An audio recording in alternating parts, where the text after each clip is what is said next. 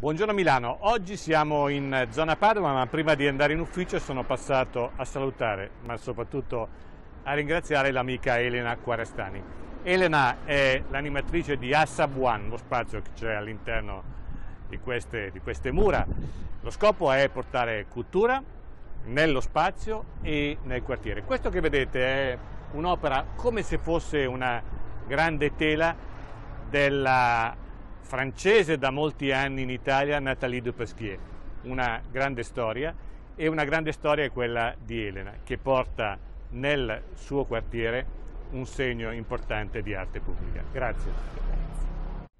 Eccoci di nuovo a Palazzo Marino. Ieri sera mi sono incontrato col prefetto, il tema era il trovare correttivi alla questione degli assembramenti, parola bruttissima ma così ci intendiamo, degli assembramenti serali e notturni. Abbiamo preso due decisioni. La prima è quella di lavorare sui ruoli delle forze dell'ordine, quindi per intenderci Polizia di Stato, Carabinieri, Polizia Locale e Guardia di Finanza, assegnando loro specifici segmenti della nostra città, per cercare di controllare al meglio.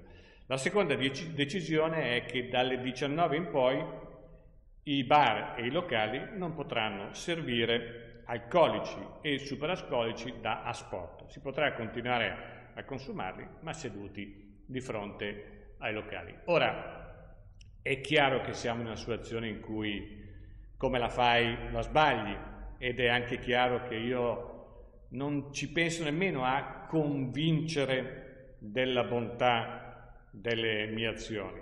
Quello che voglio fare è spiegare, e la ratio di questa decisione è che non vogliamo fare né gli sceriffi o i giustizieri della notte, ma non possiamo rimanere impassibili di fronte alle situazioni che stiamo vedendo. Tutto qua. Poi la mia unica garanzia che voglio dare ai miei concittadini è che io continuerò a ragionare con la mia testa, continuerò a pensare a cos'è il meglio per la mia comunità, non guarderò il consenso. Per in questo momento c'è una cosa che è rilevante, e cioè il futuro di Milano, e c'è una cosa che è irrilevante, che è il mio futuro personale. Quindi in questo momento io voglio continuare a lavorare per la mia città, perché il punto centrale è il futuro di Milano. Buona giornata a tutti voi.